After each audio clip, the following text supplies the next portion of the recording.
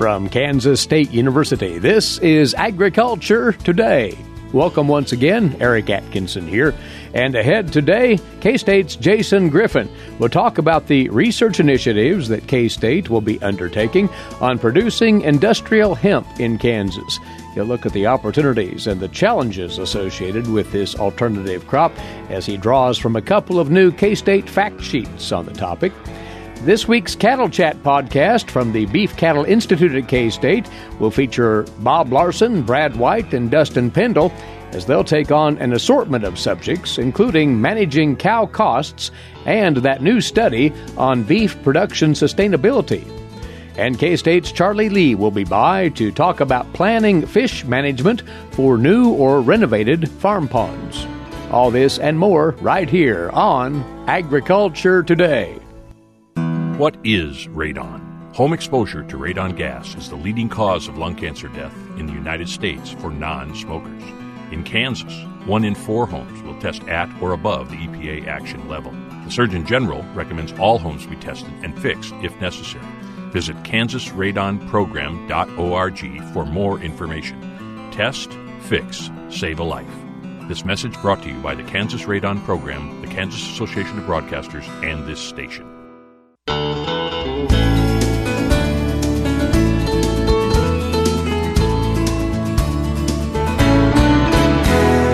Agriculture Today continues now. Well, the questions have been welling up fairly consistently for the last few months or so about the prospect of raising industrial hemp in Kansas. And our guest is going to be involved in responding to some of those questions through research findings. Jason Griffin. Jason is a horticulturist by trade and the director of the John C. Pear Horticulture Center near Wichita. And that will be the epicenter, if you will, of this research as we move forward here, which we'll talk about, Jason. But first, we want to acknowledge new life, if you will, for the John C. Pear Center there in Hayesville, to be exact. There was concern about its closure, but now it is going to be open for business from here forward, it sounds. Yes, that's right, and thanks for having me, Eric. We got some bad news last year about closing the Pear Center due to budget cuts, and fortunately, our 47 years of building a loyal following, our industry spoke up and sent letters and phone calls and emails to university and college administration, and I would dare say our industry spoke up for us and saved us. So we're here for the foreseeable future. Yeah. Now, why, then, is the Pear Center going to be the home, if you will, for industrial hemp research on the part of K-State? Well, in the wonderful world of research, nothing stands still, right? We're always moving and chasing new objects and setting new goals. And when we learned that the state of Kansas was going to begin doing pilot research projects in industrial hemp, we wanted to be involved in that new industry as it moves across the state. And I'm naturally curious myself, and here's a chance to grow a new crop and see what it can do for the state. Very good. And in fact, you, along with colleagues at K-State, have put together a couple of new fact sheets on industrial hemp in Kansas, and we'll venture into those in just a second. But folks need to understand that industrial hemp is not open for widespread planting. It is only allowed in Kansas as of right now for research purposes, correct? That is correct. There's been a lot of news since the new U.S. Farm Bill. There's been some sort of misunderstanding that, hemp is okay to grow now for everybody. It's not. In the state of Kansas, we are still under the law as it was passed for 2019. So we still have to apply to the Kansas Department of Agriculture, get approved, do a background check. You can't just start growing hemp without getting approval and getting a license. And not just official research facilities like yours, but any individual has to go through that process as well. That is correct, and every application has to have a research component.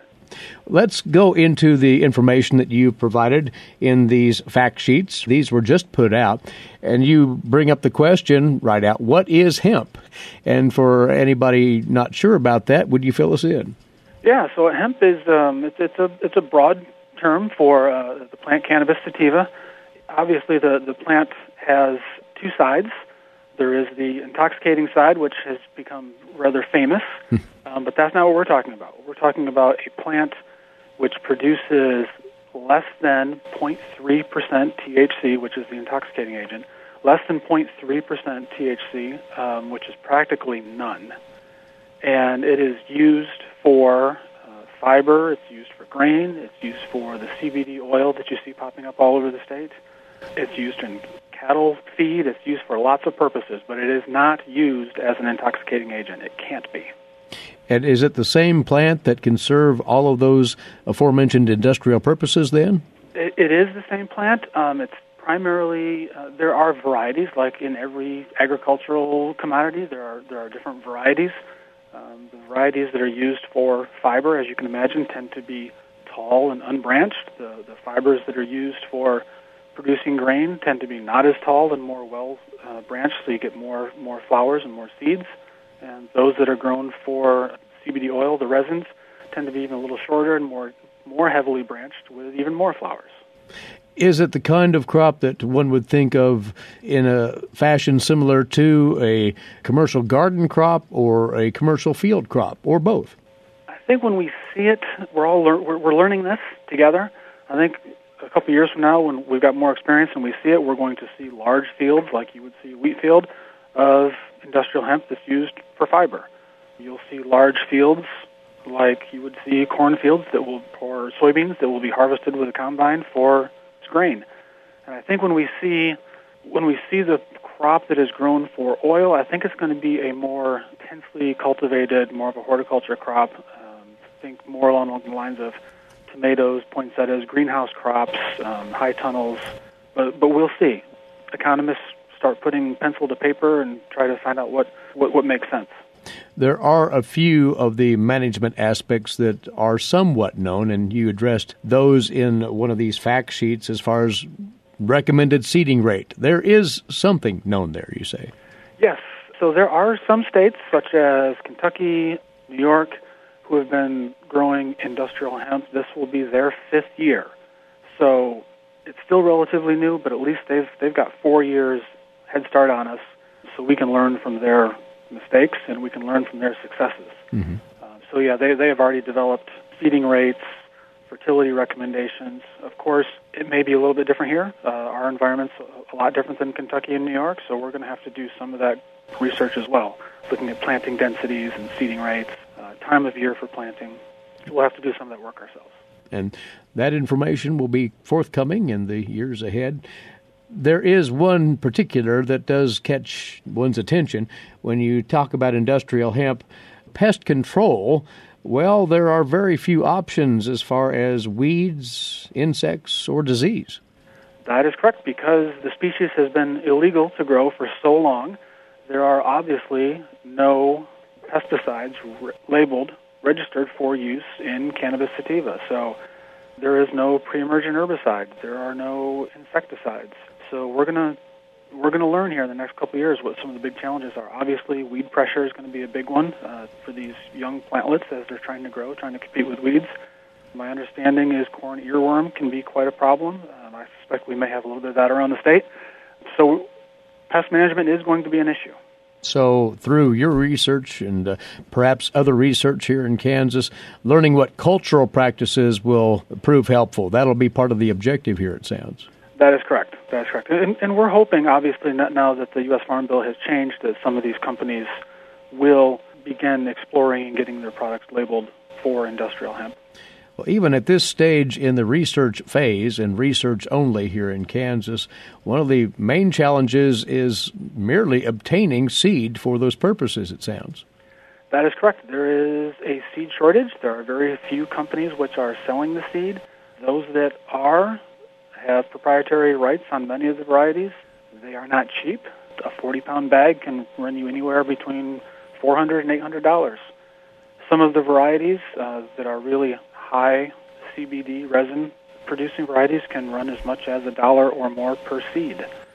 So, yes, finding seed, obtaining seed, and physically actually paying for seed could be challenging. The fact of the matter is, Jason, that more is unknown than is known about the practicalities and the management approaches to industrial hemp in Kansas. That is correct. And as I consult people about this, I want them to go into it eyes wide open. As with any crop, there is risk for failure. There's only an 80-acre limit this year is the most that you can plant under one license, and I believe KDA did that intentionally to perhaps protect people from investing too much in the first year and losing too much. So, like I said, I'm consulting people to go in with eyes wide open and understand that there is a chance for failure. All of this said, Jason, and we're looking fairly far forward here, but what do you perceive as the opportunity for industrial hemp production in Kansas? Could this be a viable alternative, do you think? I believe that it can be. Like I said, I'm being cautious about it. I'm learning right along with everyone else that people who have been doing this longer than I have are pretty clear. They think that right now the largest return on revenue is in the CBD oils, but they're the people that I spoke with around the country think long term that the fiber and grain, there's going to be a really nice market for those. And we here in the state of Kansas, we certainly know how to grow row crops for fiber and grain. We should be able to do that pretty well. Lastly, these fact sheets you put together, how might one have a look at those? I have sent them out to all of the agriculture agents looking for resources, and our colleague, Lucas Haig, in agronomy, has a Kansas Industrial Hemp website, and he has posted them on there as well. So look into those resources, and you're going to find parts 1 and 2 of the fact sheets on industrial hemp in Kansas. Inquire about that through your local extension channels. You can also go to northwest.ksu.edu and follow the trail to Lucas Haig's materials on this very matter. It ought to be an interesting journey in looking into all of this, Jason. The next couple of years are going to be either a lot of fun or a lot of frustration, but they're going to be interesting either way. Well, keep us posted. Once more as well, congratulations on the reinstatement, if you will, of the John C. Pear Horticultural Center, and all the best of luck in this. Thank you. Thank you, Eric. Jason Griffin is, in fact, the director of that center, which is located at Hayesville, just outside of Wichita. And once more, it will be the home for K-State's research into industrial hemp as a crop prospect for Kansas in the coming years. You're listening to Agriculture Today.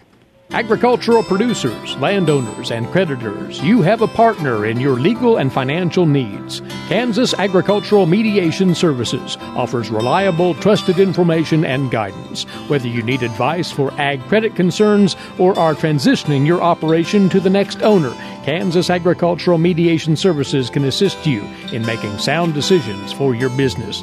To learn more, call 800-321-3276 or visit us online.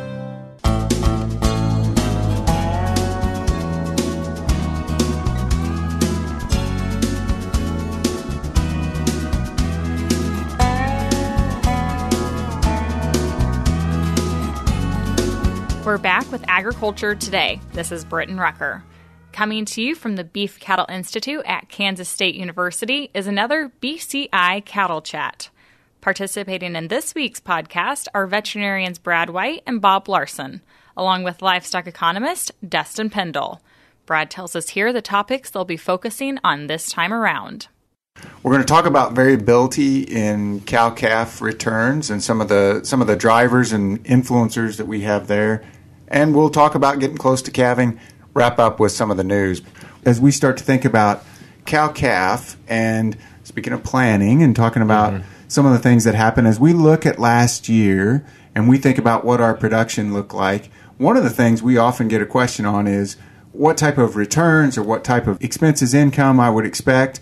And Dustin, you've done some summaries in the past, and one of the things that you looked at was you looked at in Kansas differences in cow-calf returns. And we could figure this a couple ways with all costs included, like land cost, labor cost, or we can figure a return over variable costs. And I want to address that a little bit because one of the things that when you summarize the 2012 to 2016 data, so this is a couple years old, but when it came out, the average return for a cow-calf producer, return over variable cost, was $200 per head. Now remember, that doesn't have land costs or anything in there. If we put those things in there, it's about $35 a head. But for this, let's do over variable cost, was about $200 per head. The top third of producers, $366 per head. Bottom third, $44 per head. So back to our averages don't define pretty big differences. Everybody. So what's driving that? What are some of the things that we can do or we should look at? So I think, just coming back to, I think it's a good point is you shouldn't just look at an average. I mean, it's really that distribution, because there are some folks that are at the high end and there's some that are way down there at that bottom end. Things to think about in terms of variability. There's a lot of things that are driving that. Just for example, take feed costs. If you were to look at the top third and the bottom third, of course, I don't know what that report is off the top of my head, but I suspect there's a pretty big difference. And then it's not only it's the feed that maybe you purchase or that you raise, but then it's also pasture expenses as well. And I'm guessing the pasture expenses are probably not that different from the top third to the bottom third. Yeah, you're right. So the pasture expenses are not very different. In fact, pasture expenses are a little higher for the top third, and feed costs a lot lower compared to the bottom third. And so they're making trade-offs between, do I keep my cows in the pasture longer? Right. I can reduce my feed expenses, so I might be willing to pay a little more for the pasture, but then you got that pretty big savings on the feed side. Yeah, the savings on the feed side makes up a lot of that. And that's back to planning and understanding the high degree of variability between the top. It's not a tight grouping that everybody's about the same and does things the same way.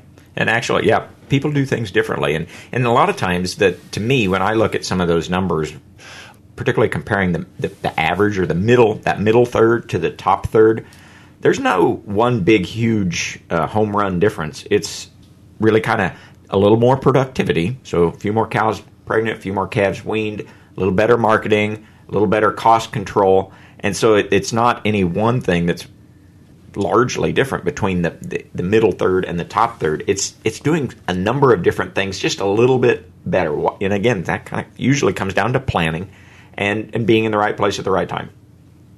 One of the other things that we wanted to address today is, and I'll ask you, Bob, as we come up on calving, we've talked a little bit about calving a couple times the last few weeks because people are starting to do it. We're starting to hear people calving. And one of my questions is, are my cows ready? And how would I know? I think one of the most important things is cows head into the calving season is make sure they're in adequate body condition. Most people use kind of a 9-point scale where 1 is very thin and 9 is very heavy.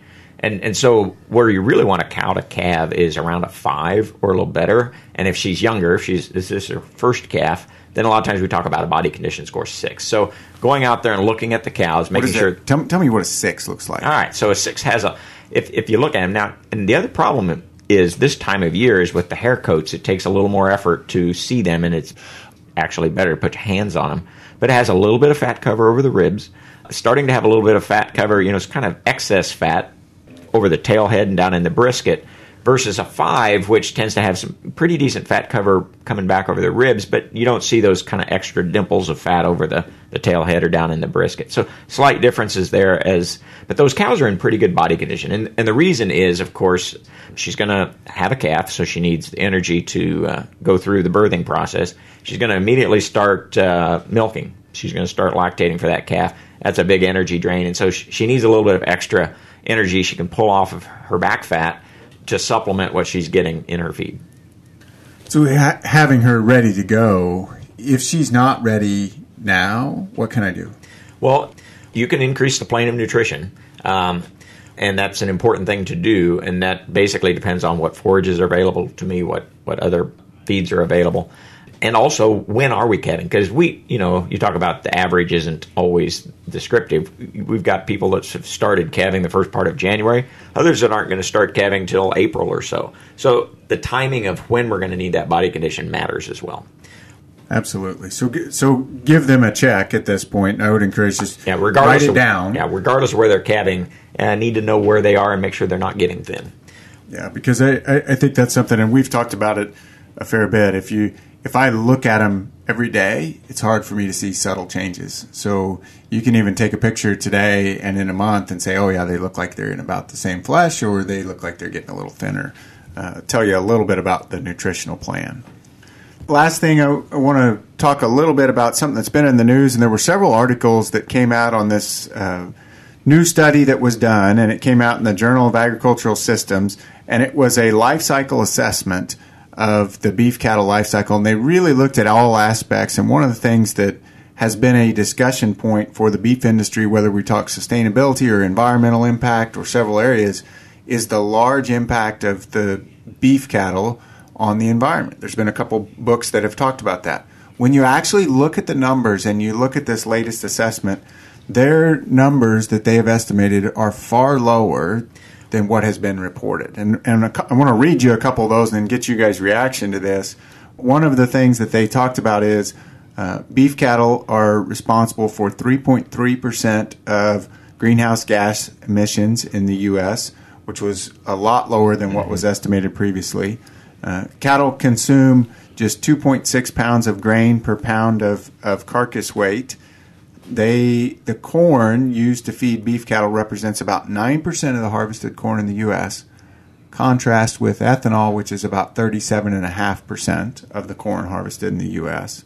And on average, it takes about 308 gallons of water to produce a pound of boneless beef.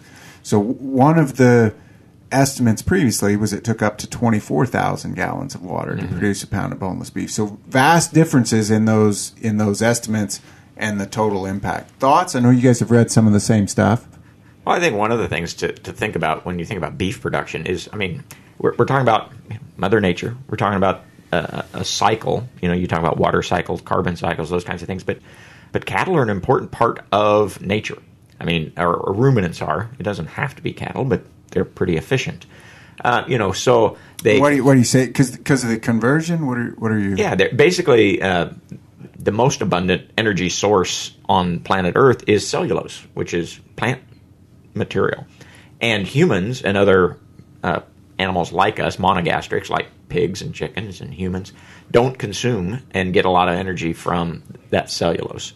And so the fact that beef cattle, other ruminants, can consume what is really not digestible by anybody else and convert that into foodstuffs is really kind of the niche that ruminants fit into, that cattle fit into. So it's not surprising to me that actually, in the scheme of things, they fit into Mother Nature pretty well. So the last thing I want to wrap up with is our BCI beef tip. And our beef tip this week, so we talked about getting the cows ready for calving, but our beef tip this week is related to dystocia or calving difficulty. Bob? So the beef tip for a difficult calving is use lots of lubricant or lube. I was actually talking to a producer the other day that says, man, when our vet came out, they used about 3 times as much lube as we ever do. And I said, yeah, that's one of the secrets that veterinarians learn is lube is relatively inexpensive, and it really makes those difficult calvings go better. The one concern is because, particularly right here in Manhattan, over the next few days, it's going to be cold. Lube does freeze. And so if you want to have plenty of lube available for a difficult calving, keep it in the barn. No, keep it in a warm place and have plenty. However much you think you'll need, double the order. Excellent. Good beef tip for this week. If you have a beef tip that you'd like for us to share, or you have a question or comment on the podcast, email us at bci@ksu.edu, and we'll talk again next week. From the Beef Cattle Institute at Kansas State University, that was Brad White, Bob Larson, and Dustin Pendle. Be sure to hear the entire podcast at beefcattleinstitute.org. Again, that is beefcattleinstitute.org. I'm Britton Rucker for Agriculture Today. Eric will return with today's agricultural news headlines and more here on the K-State Radio Network.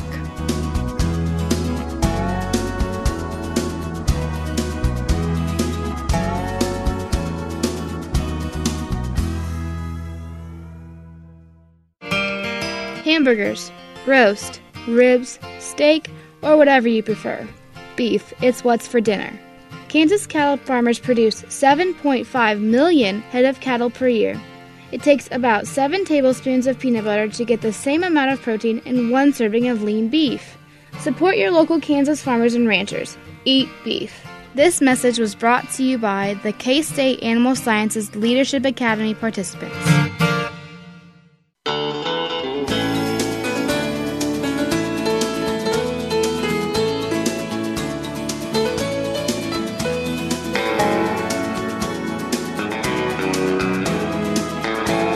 We're back now on Agriculture Today, coming to you from the campus of Kansas State University. Eric Atkinson here. On we go now to today's agricultural news headlines for you, courtesy in part of DTN. Well, under new legislation offered by a bipartisan group of House and Senate lawmakers, Congress would have checks on the president's authority to impose Section 232 national security tariffs.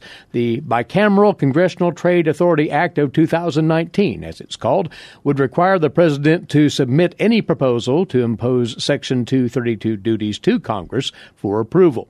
More than 20 business and agricultural groups signed a letter in support of this legislation, including the U.S. Chamber of Commerce, National Taxpayers Union, National Retail Federation, and Farmers for Free Trade.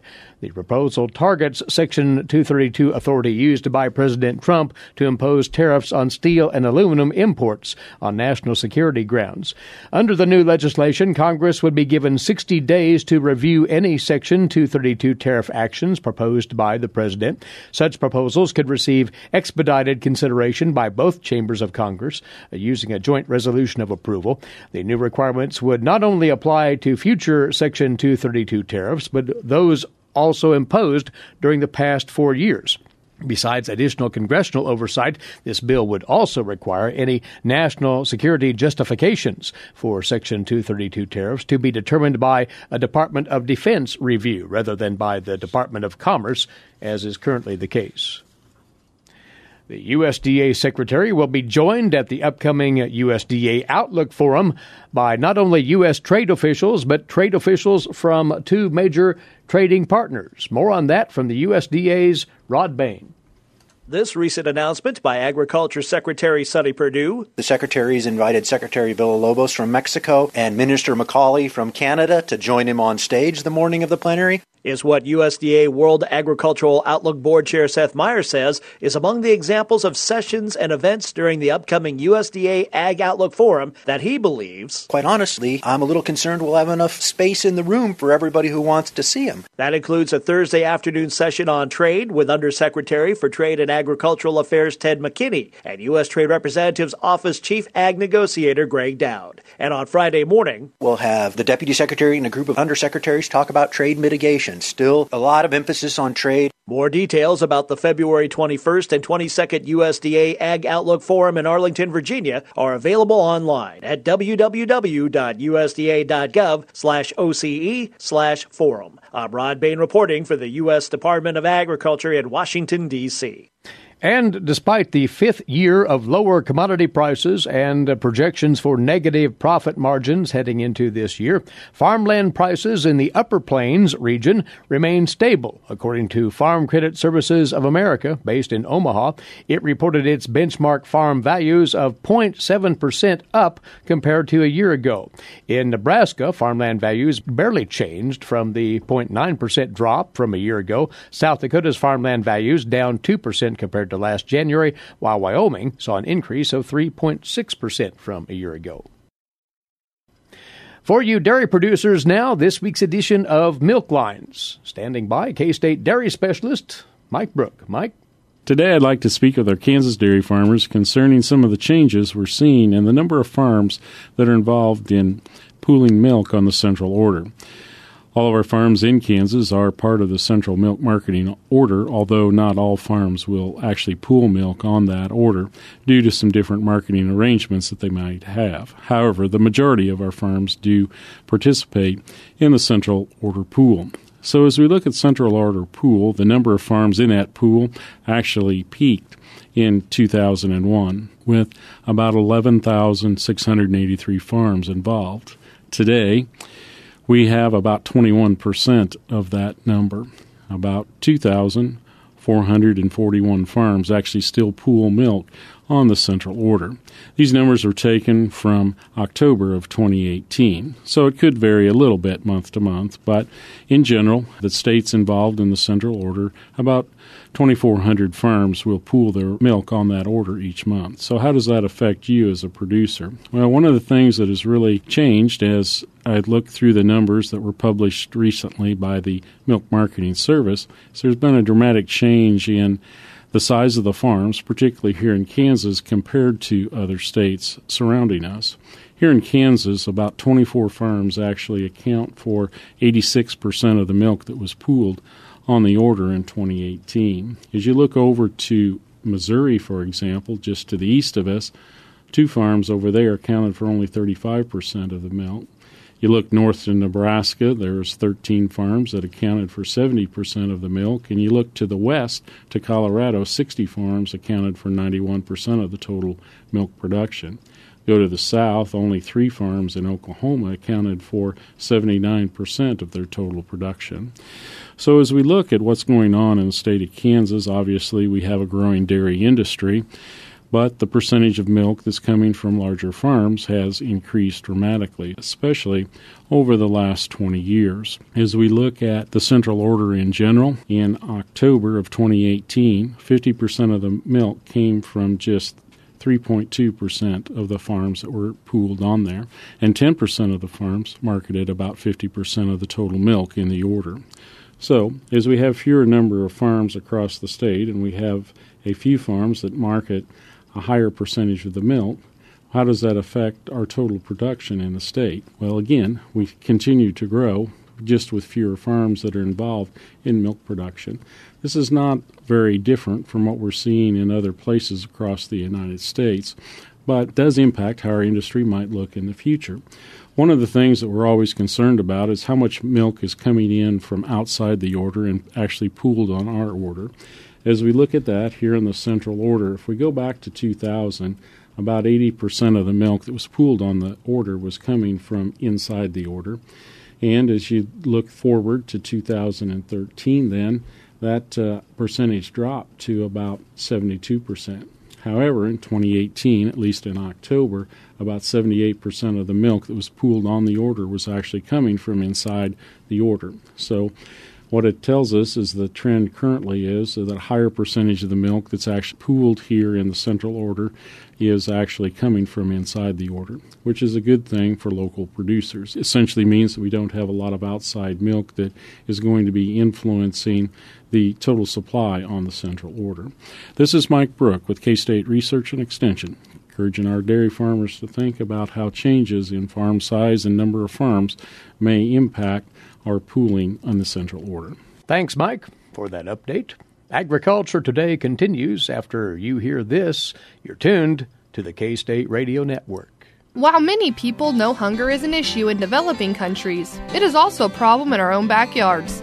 In 2010, 1 in 7 Kansans struggled to put adequate food on the table. 2 K-State Research and Extension programs are tackling this problem. The Family Nutrition Program and Expanded Food and Nutrition Education Program reach thousands of Kansans in more than 70 counties.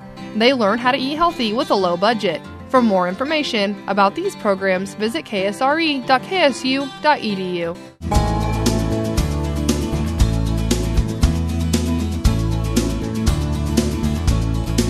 You're listening to Agriculture Today, and it's our time set aside each week for a look at wildlife management.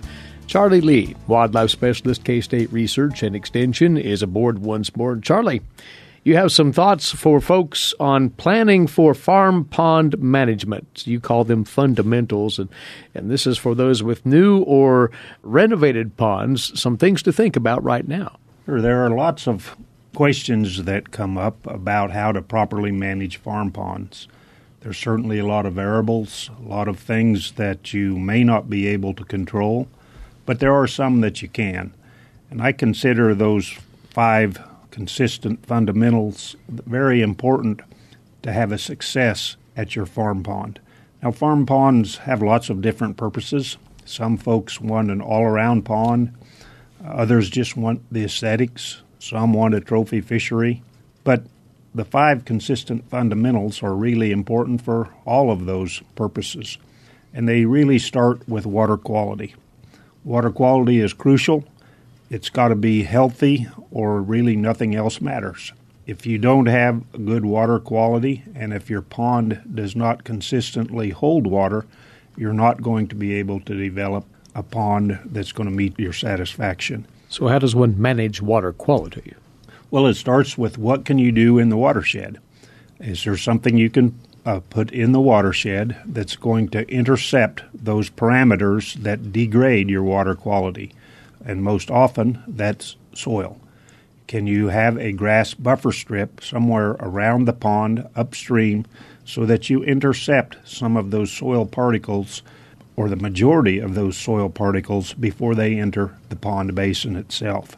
If you don't, then your pond is going to have a short life, and if the water chemistry is not correct, perhaps your pond will remain turbid and not ever develop the quality of fishery that you had hoped for.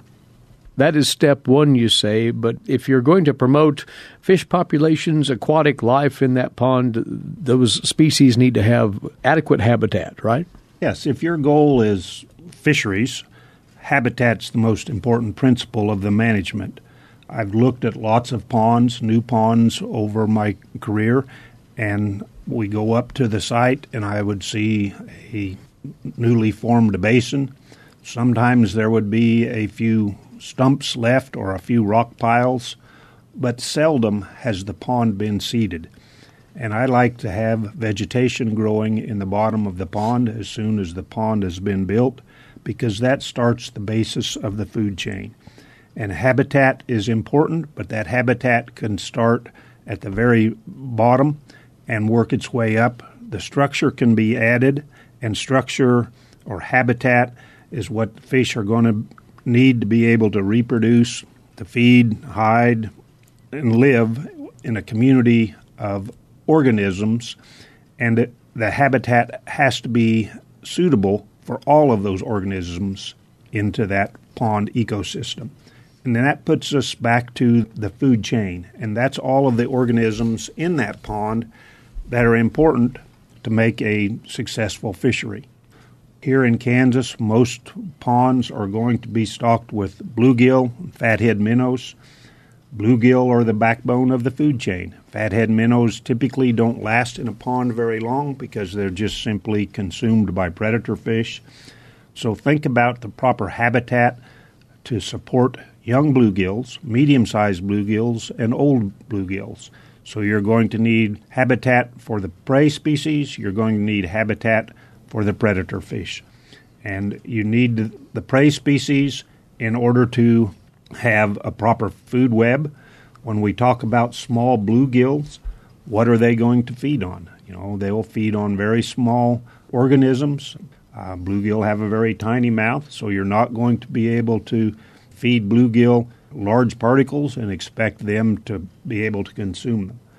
I've seen some ponds that have been fed or supplemented with feed, and some of those have tremendous bluegills as well as a tremendous bass fishery, as the bass are the primary consumers of young bluegill. You say something else while you're stocking your pond with fish is to think about the genetics? Well, if you don't have good genetics, it's unlikely that you're going to ever develop a trophy fishery. Genetics are important, particularly on big largemouth bass. There's a lot of work done. The Florida genetics are important. People that are in the livestock business realize genetics are important and certainly influence the outcome, the size of the product that they're raising. It's similar in fisheries. So that tells me I'd rather you folks purchase their fish to stock new ponds from a commercial fish producer rather than seining them out from a nearby pond or a neighbor that's moving fish around. I just think there has been some improvement in fish genetics, and considering that most of the time you're going to stock a farm pond only one time, you might as well start with good genetics. And if you want big fish, then genetics play an important role. And then thinking on down the line, how one routinely manages that population via harvest. Some thought needs to go into that, you say. Yeah, your goals really dictate your harvest plan, but when it's first stocked, it takes a healthy pond about 3 years to develop and get to the point where you really need to look at a harvest plan. But most of the time, that harvest plan is going to include taking out some of the bluegill. I usually don't like to take the largest bluegill out of a pond. Same way with the largest largemouth bass. When you're talking about the number of bluegill or the pounds of bluegill that can be taken from a pond on a per acre per year basis, that's usually about 100 pounds. So most people are never going to fish a pond hard enough to take 100 pounds of bluegill out per year. Largemouth bass is quite different. Largemouth bass need to be taken out of about 25 to 30 pounds per acre per year. Channel catfish are quite different. You need to harvest them and restock as needed because they reproduce fairly poorly in ponds. So you have all of these steps to consider, but each one of them, Charlie, is essential to sustaining fish populations in a farm pond.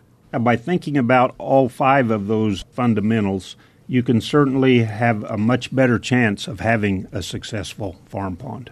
And this is a great time of the year to plan for that farm pond management. As we approach springtime soon now, Charlie, we appreciate the comments. He's a wildlife specialist, K-State Research and Extension, Charlie Lee.